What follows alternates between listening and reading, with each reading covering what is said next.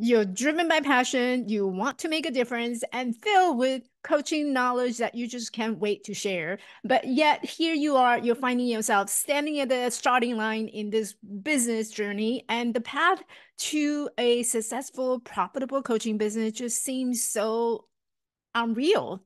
And so there's a lot of questions that you're probably asking. How do I stand out? How do I turn this passion into a sustainable, profitable business? And where do I even begin? There's a lot of coaches in my world where they find themselves trying to tweak a lot of the marketing tactics and strategies by following other business coaches who said that finding a niche is the place to start. And you don't have to have a niche. We're in this huge confusion of exactly what is it that I need to do first? And if these are the questions that resonate with you, you are not alone. Whether you are a newbie coach who just fresh got out of coaching certification program, or you've been out for a year to 2 years and you're struggling to try and get your message out. Today, we're going to talk about the step-by-step of how you have that clarity on exactly where to start, how to begin your profitable coaching business from scratch in just 7 steps. That's the game.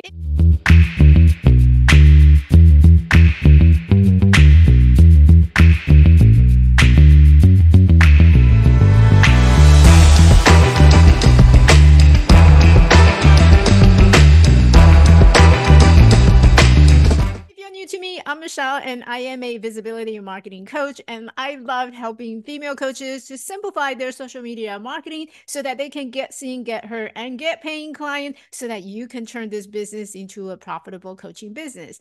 Today, we're going to talk about the 7 steps that you're going to need to take and start. This is your starting point. Think of it as you're building an empire. And how do you build an empire? You lay down one brick at a time. And today you got 7 brick to lay down, and this is how you're going to build your coaching business.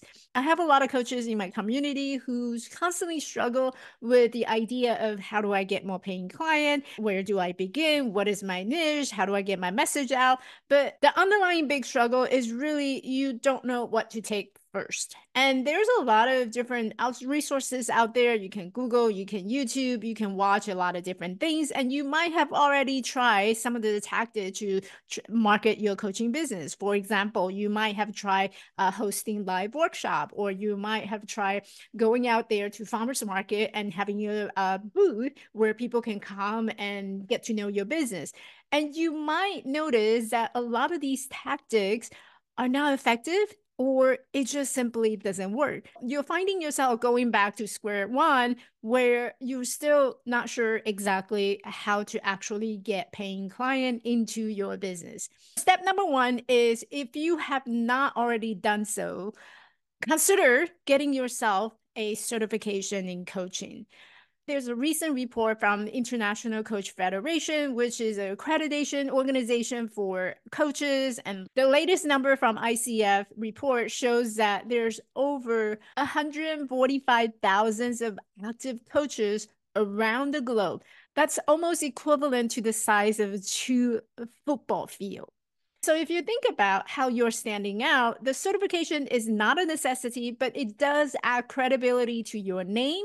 And it also assures that your client that you are equipped with the skills to help them to overcome and achieve their goals. Nowadays, your clients are getting smarter and smarter because everyone is getting an information overload. So when they shop and when they work with the coach, they're probably going to looking into whether or not you have a badge certification attached to your name. So if you have not already done so, I would encourage you to consider getting yourself certified. And there's a lot of accreditation program that's out there that doesn't have to hurt your bank. So look around, check out the International Coach Federation website. They have a list of organization and accredited program that's out there that you can get yourself certified. I'm going to share the link down below so that you can go and check out the resources from International Coach Federation.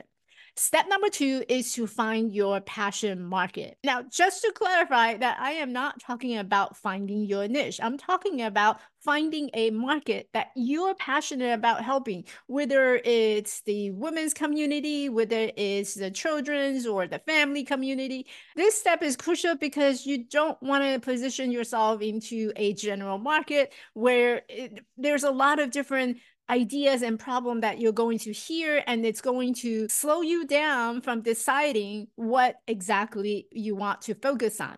So finding your passion market means that you're identifying a portion out of the big general market and that you feel comfortable about showing up and you feel comfortable about talking every single day, whether it's career coaching, wellness coaching, or life transition coaching. This is going to allow you to find and identify your niche much easier later on in your journey. Step number three is to create your coaching package. Now that you got your certification and you identify which market that you're passionate in helping and focus on to identify your niche and find your ideal client, the next step is to actually have an offer to give them. So what is it that you're helping them to solve and what can they accomplish at the end of working with you? You need some clarity around the fact that what am I going to give to my client by the time they finish working with me? And it could be confidence, it could be having more happiness in their life. This would be important because most people don't sign up to the package itself. People sign up to the outcome that you're able to provide them. Now, step number four is to start offering these coaching package to get some one-on-one client experience. My advice is to start with one-on-one coaching, especially if this is your new venture and you have never worked with a client before. This hands-on approach will give you the ability to refine your coaching niche, and it also going to allow you to gain some insight as to exactly what does your client need so that you can create a program or a membership or a course that you can help them to accomplish. The mistake that I see a lot of coaches make is they jump into offering membership and courses, thinking that it would be an easier way of getting more clients and reaching out to more people, but they're still struggling with finding the clarity of what is my niche, what can I provide, and what is the outcome or problem I'm helping my client to solve. And when you don't have that much clarity to what is it exactly you're helping people to solve, then it becomes very challenging to have that clarity to your messaging. So my advice is that if you're new, maybe 1 to 2 years in your coaching business, I would strongly advise you to start with one-on-one coaching only. And then once you got a couple of clients coming in and you learn more about what your clients might be looking for and how you can make a deeper impact by creating a program or mastermind or membership, then you can start offering your membership and courses. Step number 5 is to define your target audience. After working with some one-on-one client, your step number 5 is about defining your target audience more specifically. This is where you get to a deeper understanding of who can benefit the most from your coaching offer and how you can tailor your message, your service to make your marketing effort a lot more effective and personal. And this is also the place where you start narrowing down your niche. Now, depending on how fast you travel, maybe you'll get to the step number 5 really quickly, and some of us will take our time to get to know our one-on-one coaching client before we start having this understanding of exactly who I love to work with and who I can make the most impact with. So don't rush and don't skip the first 4 steps before you jump into this 5th step. Step number 6 is to build your brand. Building your brand, it's more than just the logo and the website and all the pretty things that you see on social media. It is the essence of who you are as a coach and the transformation that you're going to offer.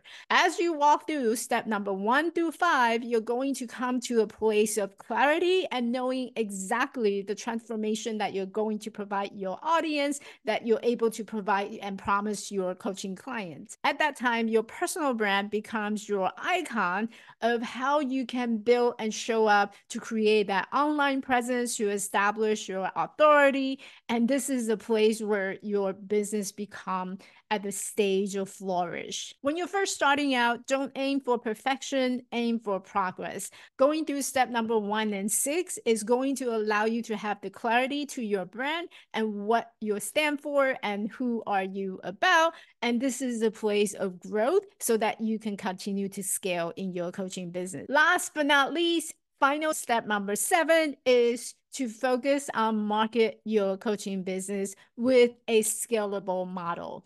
Things like using email marketing, creating lead magnet, and using value-driven content to drive all the traffic to your business is crucial.